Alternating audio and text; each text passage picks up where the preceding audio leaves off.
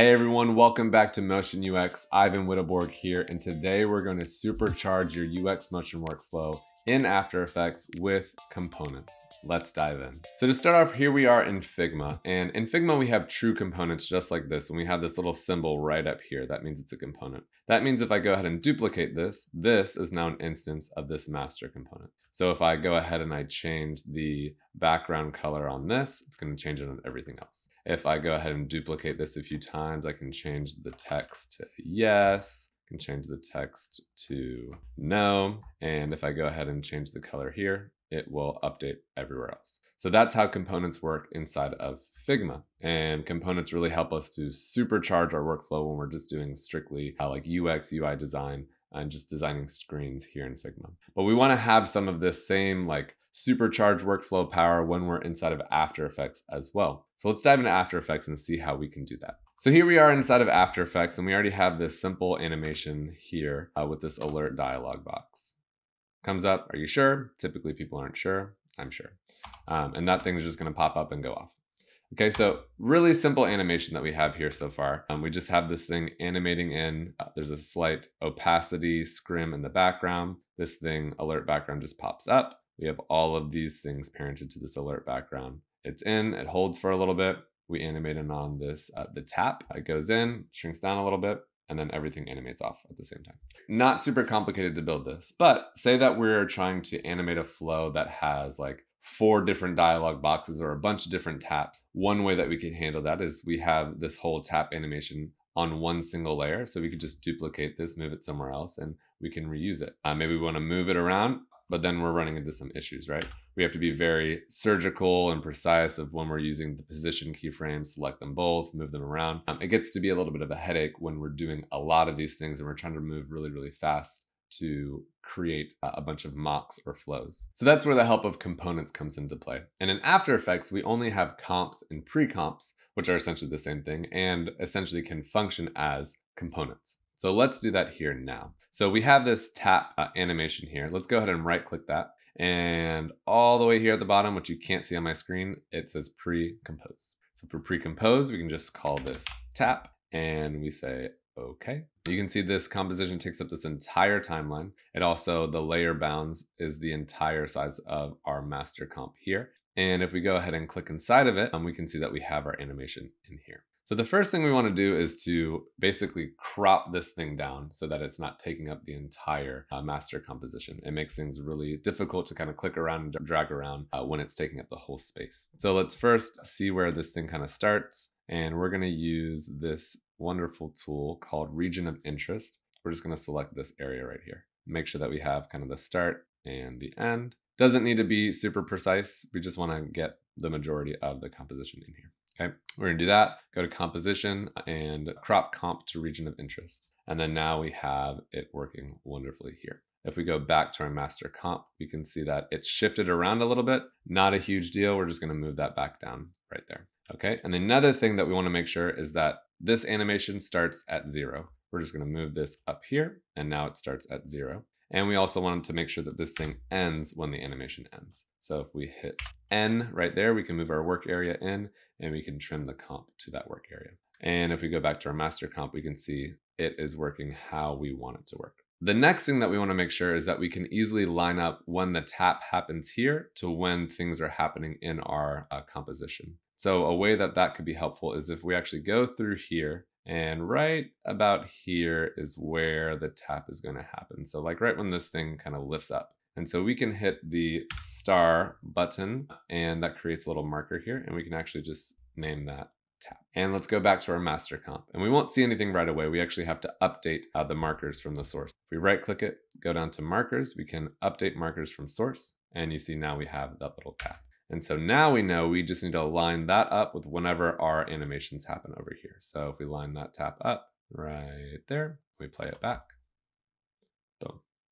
So now, just like we had before on one layer, all the animation things are happening here. We can duplicate that thing, easily move it around, easily reposition it, and we know exactly when that tap animation is going to happen. So now we've created kind of this like tap component or pre-comp inside of After Effects to easily be able to just lay that down every single time. And just as a way to organize some things, you can just do this, make a folder, name it pre-comp, or you can name it components, whatever you're comfortable with and whatever the people that you're working with are also comfortable with. And so now it's right there ready to go.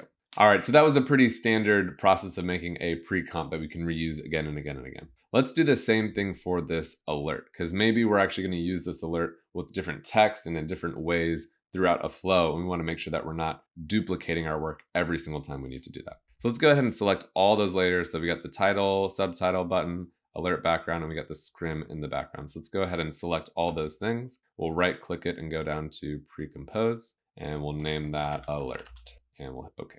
So all the same things are happening here that we kind of have to clean up a little bit. So if we tap into here, we have this whole master composition. So let's make sure we have it starting at 0, and then let's reveal all the keyframes so that we can mark when does this animate in and when does it animate out. And so we're gonna go ahead and hit that star button for the in and the star button for the out. And so let's go ahead and label those. We're gonna label that in, we're gonna label that out. We can see it's not updated yet. Let's go ahead and do markers, update markers from source, and you can see there's an in and there's an out. We also want to make sure we trim the composition to only when it comes in and only when it leaves, just so it's a little bit cleaner in our master comp. So if we look here, we can see in and out.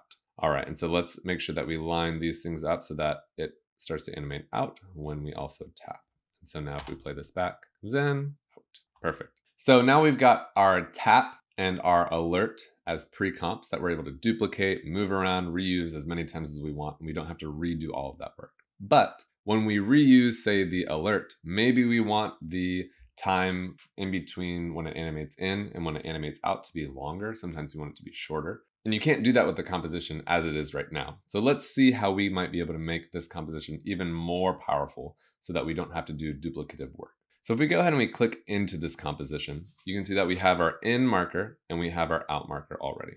We want to essentially make this pre-comp to say, hey, preserve the animation that's happening while it's coming in, preserve the animation while it's going out, and then whatever's in the middle, I want to be able to squash it together, extend it and stretch it to be longer to be able to fit my specific flows and needs. And there's a wonderful way to do that built into After Effects already. So if we go ahead and we double click our marker, we can select this protected region. So let's go ahead and click that, hit OK, and you see that it actually split my marker into 2 parts that we're actually able to select a range of time with this marker. And right now it's going from here all the way over here, but we actually only need it to be right here. So let's go ahead and move this back. If we hold shift, it'll snap into place. Let's go ahead and do the same thing with this one where we're gonna double click and protected region, okay. And if we go back to our master comp, we can see that we need to update the markers again. So let's go ahead and go to markers, update markers from source. So you can see when we updated it, the out protected region extends beyond the range of our comp, and that is because we didn't trim this. So if we go ahead and pull this back out, we can trim this to be super small, bring it back over here and just stretch it to the end. And that should be what we need. So if we go back and let's update it again, markers, update, boom. And that is what we're looking for. Okay, so currently nothing has changed. It still animates in, still animates out. But let's say we want this to happen super quick. It just comes in, we immediately tap it and it goes away. What we can actually do now is we can actually take the edge of our comp layer and we can stretch it to be longer and we can make it significantly shorter. And so what you'll see is that it will animate in and animate out just the same it did before, but this time in between actually gets stretched. And since there's nothing happening with the keyframes between this point and this point, you just see it stay still. So now with using the protective regions, we can actually stretch and shrink our pre-comp to fit our needs for any specific flow. And that makes this much more usable in the UX Motion workflow. So let's say that we have a flow that we need to mock up that's going to have this alert and then maybe a few seconds later, another alert with different text. We want to be able to reuse all the work that we just did. Let's go ahead and duplicate these and go all the way over here. And we're going to say the first one happens at around 1 second. Are you sure? I'm sure. And the next one pops up. Boom. Are you sure? I'm sure. Not super useful if we're just using the same exact text and same exact everything else. And so maybe is there a way that we can actually use that same composition, but swap some of the content inside of that composition to make it a little bit more dynamic. And we can do that by using some essential graphics properties. So let's go ahead and go into this alert pre-comp. And in here, you can see that each one of our text layers has a property called source text. And we're going to use essential graphics as a way to make these properties a little bit more dynamic. So if we go ahead and click window, we can open up our essential graphics panel right here. And for me, it's gonna pop up right here on the right. And all I need to do is take this title and this source text, and I'm just going to select it and drag it right here, boom. And I'm gonna do the same thing for the subtext and the source text. Nothing happens immediately, and we can actually go ahead and close the essential properties panel because we won't need to use that again. But if we go back into our master composition, you can see that we have this new property here called essential properties. And let's go over to this second one, and we can go ahead and flip those down. And you can see that now we have access to the title, the subtitle, and the button text. And if we go ahead and right click this and hit edit value, we can actually edit what text shows up on here. And we can say, are you really sure? With a bunch of question marks. And you can see that actually is changing right in our composition right here. If we scrub back to our previous one, you can see that that text is the same, but this one is now new. And if we actually click into the pre-comp, it's the same here. And so what's happening is that we're taking this composition and we're saying, we know this is a text layer, we know it's this long, we can actually swap that text out to be whatever we want. And that actually gives this composition, this pre-comp, more usability, because now we're able to change the text, we can change the timing of when it comes in, when it comes out, all of those sorts of things to make this a lot more dynamic, to make that pre-comp a lot more useful. So we're doing less and less duplicative work. And so let's go ahead and change the subtitle. We'll say, you seem like you're sure, and yes. Let's say this one is actually a lot shorter. We want to make sure that we align the tap with the out animation, and let's play it back. So it's going to come up. Are you sure? I'm sure.